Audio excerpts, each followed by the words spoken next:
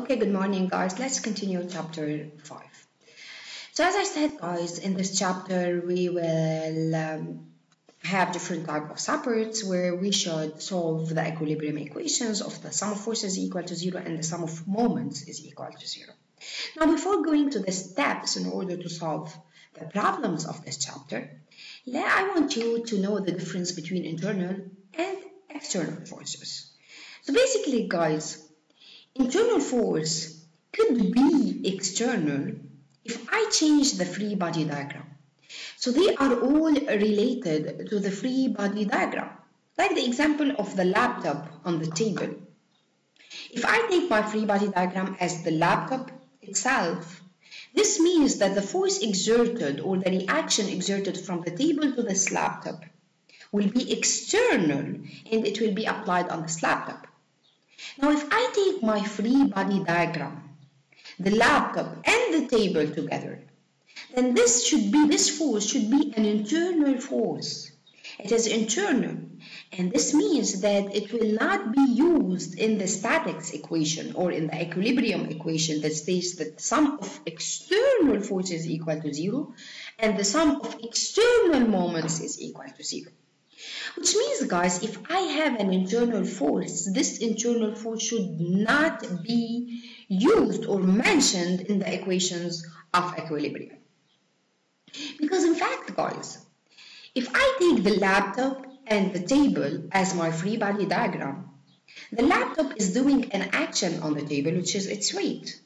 Now the table is doing a reaction on the laptop, which is equal to minus the weight in vector form, and this is in order to hold it.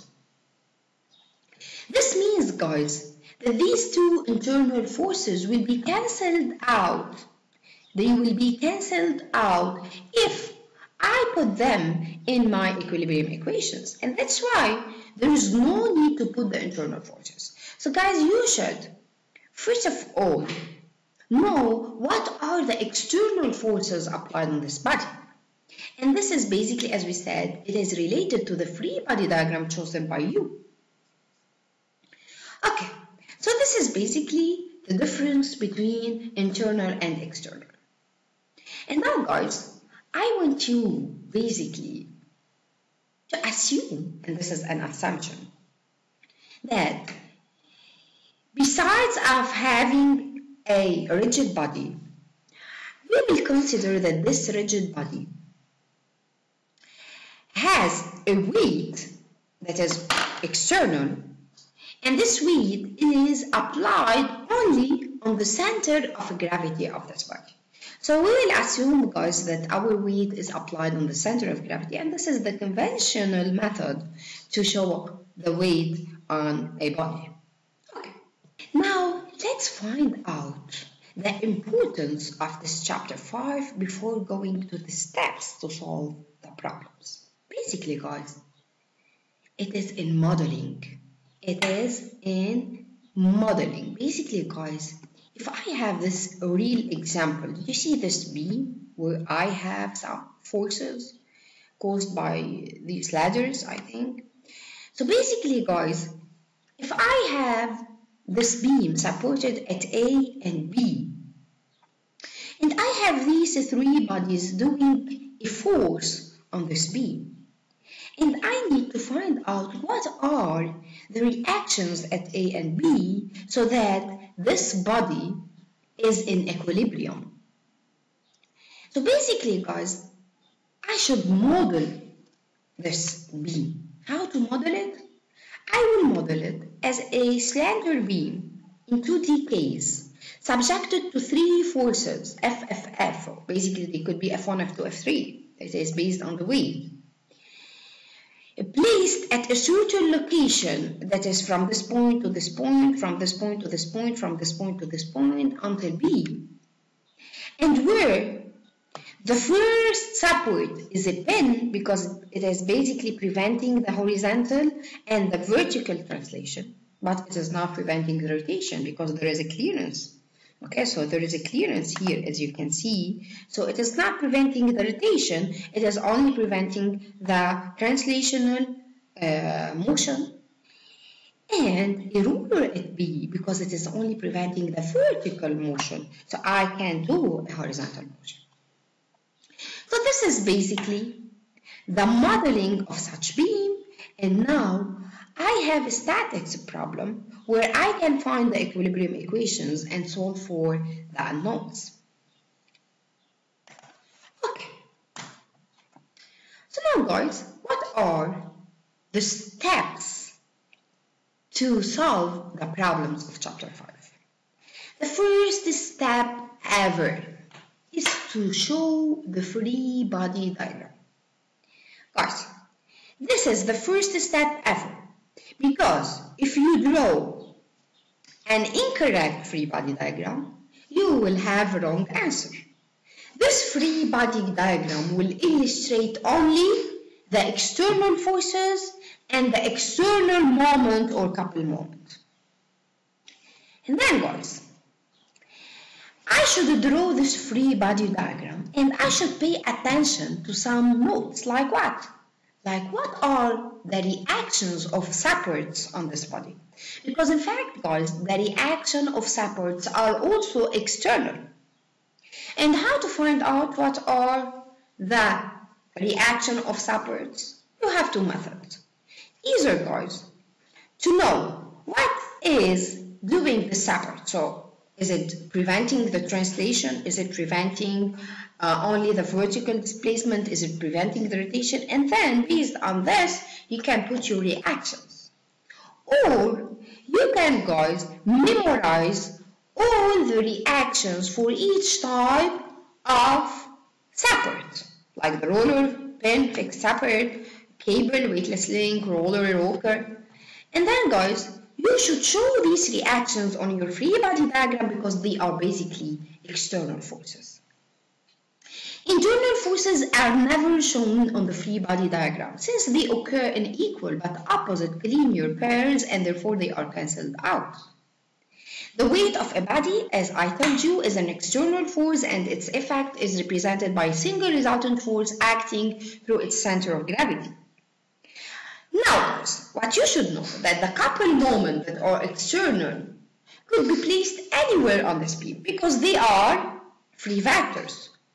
Now, for the forces, guys, the forces are called sliding vectors because I can move them only on the line of action. So basically, guys, couple moments can be placed anywhere on your free body diagram since they are free vectors. Forces can act at any point along the lines of action since they are sliding forces, sliding vectors. Okay. So let's first, guys, apply the first step on this example, and then we will go to the second step and apply it also on this example. So as we said, guys, the first step is to show all the forces on this free body diagram. Okay? So basically, guys, if I take this free body diagram shown here, what do I have here? I have a beam with what? With a fixed support at A. This is a fixed support, okay? And it is free to move at B because there is no support at B. This beam is subjected to a distributed load from A to B in triangular shape. So basically, guys, the intensity of this W or of this distributed load is 400 Newton per meter, and this is irregular shape. So I can basically, if this is a regular shape, so I can find F resultant by only finding what? The area under the curve as we did in the last part of chapter 4. So the area under this curve is basically the base times the height over 2. Now the base is 6 meters. The height is 400 Newton per meter, given here by W max. Basically this is W max, over 2. So it is basically 1200 Newton now because I have multiplied the intensity by the length. So it is only in a Newton. This is F resultant. This is not enough. I should put this F resultant on the center of gravity because I should find the moment afterwards. Okay, so I know, guys, that since I have a triangular shape, guys, memorize this rule. In the triangular shape, the center of gravity is dividing the base into 1/3 and 2/3. Now, how to know if it is 1/3 from O or from the first point at the left, or it is 2/3? Basically, guys, if I have, the center of gravity is always close to the height. So it is always close to the height. So basically, the center of gravity is here, which means it is located at a distance of 1/3 of the base far from A. So it is far from A by 1/3 of the base, and the base here is 6. 6/3 is 2. So it is located at 2. Now here, guys, you should pay attention to the question. Since the question here is giving us the weight of this beam, which is 100 kilograms, this means basically, guys, that there is a force, external force, which is the weight. So I should put also the weight, and this is the weight here. It is 981, which is 9.81 times 100 kilograms. It is at the middle point of the beam. So guys, don't be confused. This is not the weight of the distributed load. No, it is the weight of the beam. And since the beam has a rectangular shape, so of course, guys, the weight will be at the middle point of this beam. So it is at L/2, which is 6/2, which is equal to 3. So this is the first step.